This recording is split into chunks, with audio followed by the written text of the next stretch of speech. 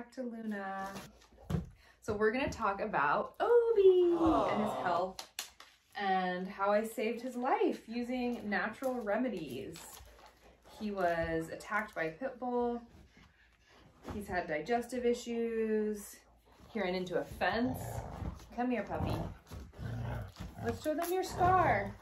He's getting angry, I think, because I'm talking about him. Anyways, stay tuned for more. We're gonna get into all of it. So Obie's on a timeout because he's misbehaving. But in early March, he was on a pack walk. So he's part of a puppy pack. They go on walks 3 times a week. And one day I get a call from the pack walker and she says, something happened, Obie's fine now, but he was attacked by a pit bull, another member of his pack.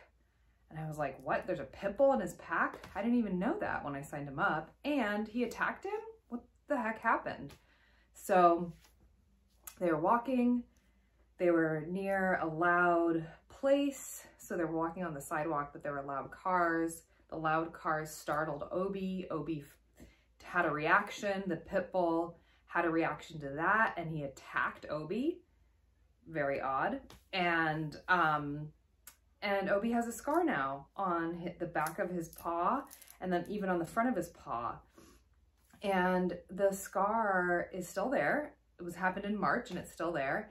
And I tried everything to get him to come back to his normal self. So after that happened, he was on antibiotics, he was on painkillers, and that totally messed up his gut. The painkillers were helpful, but you know, he was in pain a little bit. You know, dogs experience pain differently than humans, but it was the antibiotics that really messed up his digestive system. And so he actually was starting to show signs of weird indigestion. We didn't know what they were at first, but he had a big scare the next week with what we thought could potentially be food bloat. So dogs like him that have that body style have a narrow little rib cage, and the belly is in the top of that part of the rib cage. And if the stomach bloats due to food or allergies or whatever, cuts off the circulation to their heart, to their vital organs, to their lungs, and they could die instantly, like really quickly. So it's a scary thing. Went to the emergency room. He spent 10 hours at the hospital that day. They pumped him full of IV liquids. They were monitoring him to make sure he didn't bloat. And after that, he came back from the hospital. He was totally fine. We were monitoring his food, monitoring his bowel movements, and he seemed to have a full recovery at that point. The symptoms of food bloat are he was licking the air incessantly, nonstop. He was eating a ton of grass nonstop, like to the point where you had to like pull him away from the grass to get him out of there. That's all he wanted to eat. No drinking water, couldn't really eat food, and he wasn't going to the bathroom as much as he should have. And when he did, he would just poop out grass, which was so painful for him. It was like, you know, he was crying of pain. But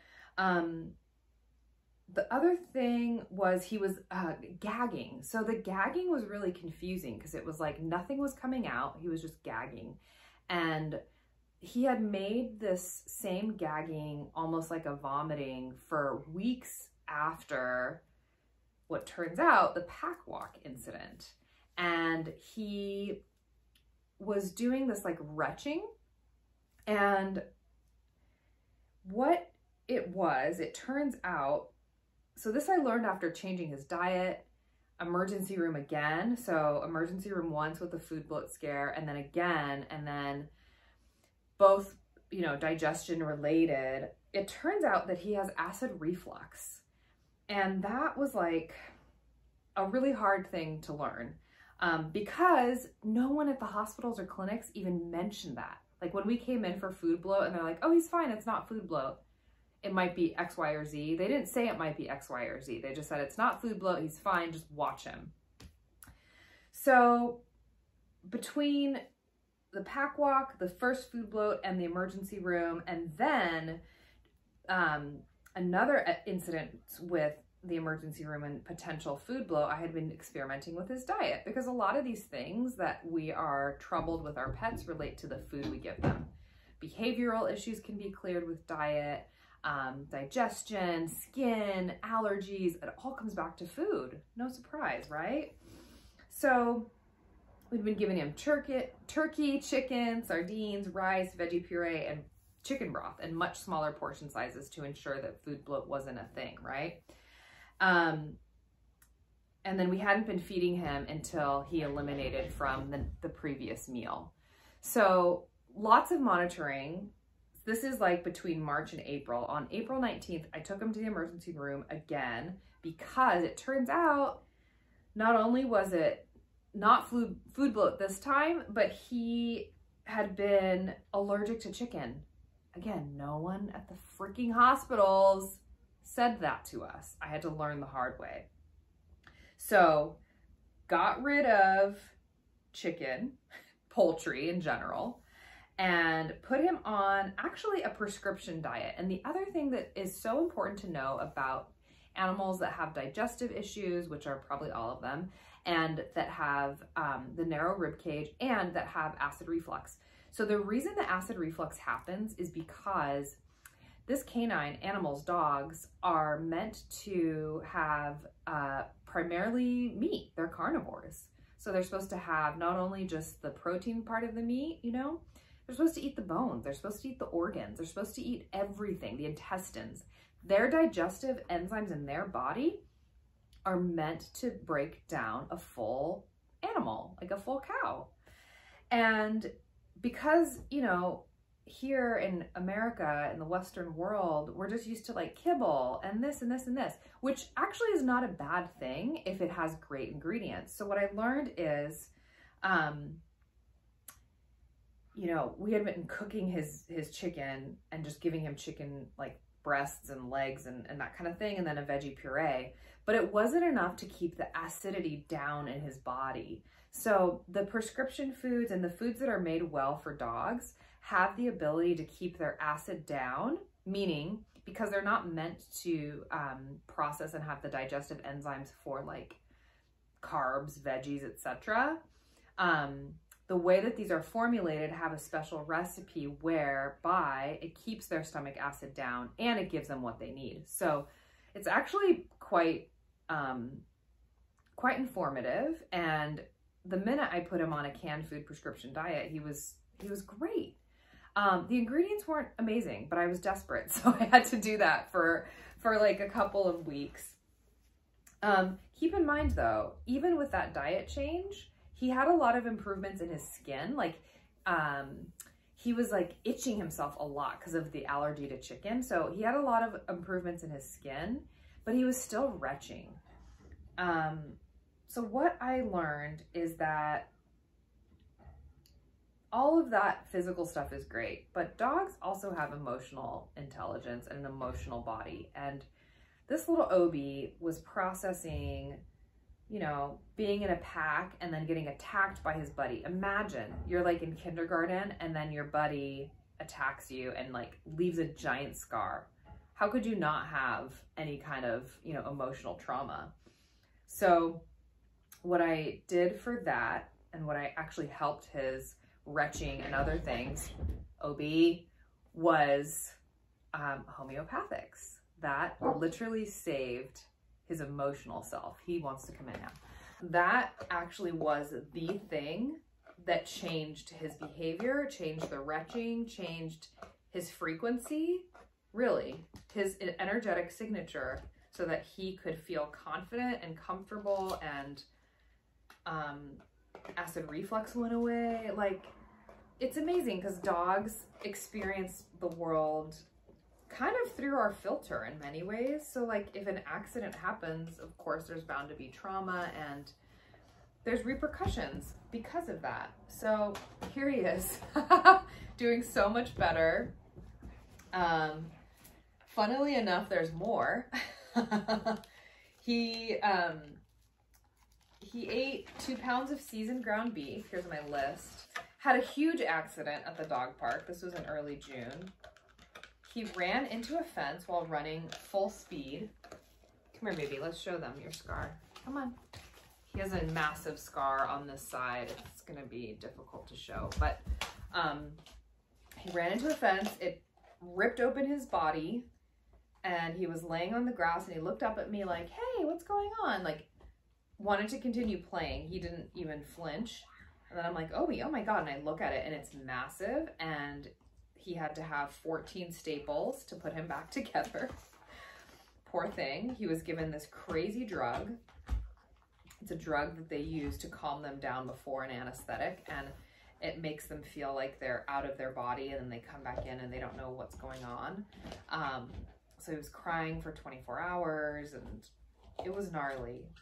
Again, that was the emergency room. So whenever you go to the emergency vet, just really be diligent with what they do with your pet. The last thing with Obie recently, he had a vasectomy, and we chose that option instead of a neutering because of many reasons. So there's a ton of studies, and I'll link to them in the description box, that find that sterilization of any kind increases lifespan, but when it's a neuter, they can actually risk getting infectious diseases, and it increases their risk of death from cancer. So there's an amazing study, I'll link there. Also, male dogs that are neutered before 12 months of age have a double risk of hip dysplasia than their intact counterparts. This is a study on golden retrievers from 2013. And even like dogs sterilized before the age of 6 months have a 70% increased risk of developing hip dysplasia, which is so common for these guys, especially the athletic ones. So the advice that I'm hearing from a lot of other pet owners and veterinarians is like, wait to sterilize your pet.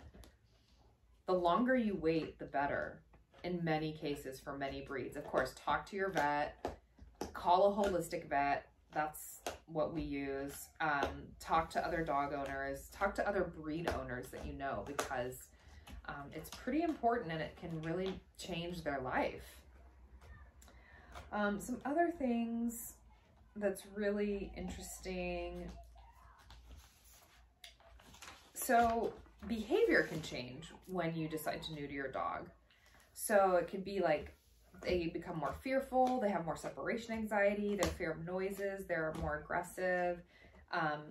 They do all those things. And, you know, oftentimes many will notice too, like, because we're cutting off a part of the body that has hormones, like pretty critical hormones, the rest of their hormonal system is off.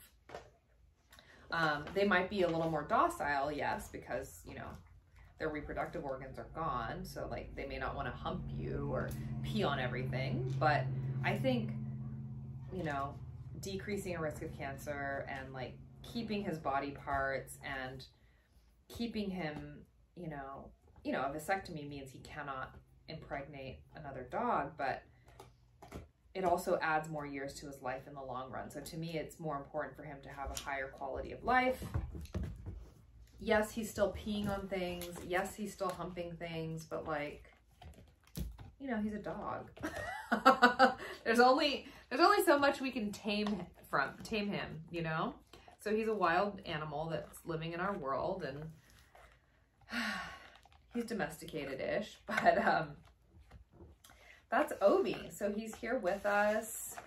He's been through a lot, but holistic wellness works for puppies too. And I think that he's been through all that he's meant to go through, and now he's an adult doggy. Not every dog goes through these things, but he's gone through a lot as a puppy. But as you can see, he's a very healthy guy. And he's happy. He lives a good life. And that's all. So I welcome all of your questions and comments. And, you know, he's a special breed. He's a Catahoula. So he's got hound and mastiff. And if you have a dog that's similar to that, you know, this is great advice that you can take and use. Yeah, thanks for being here. Please like, subscribe, and please leave comments if there are any other videos about dogs, specifically dog topics. Like, we have a cool food protocol for him. I've done a ton of research on raw food, and that's what basically he's doing now. Anyhow, happy to share. Thanks for being here.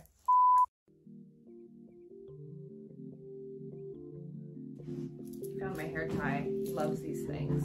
Oh, look, and now he's trying to hump me. Let go. Leave it.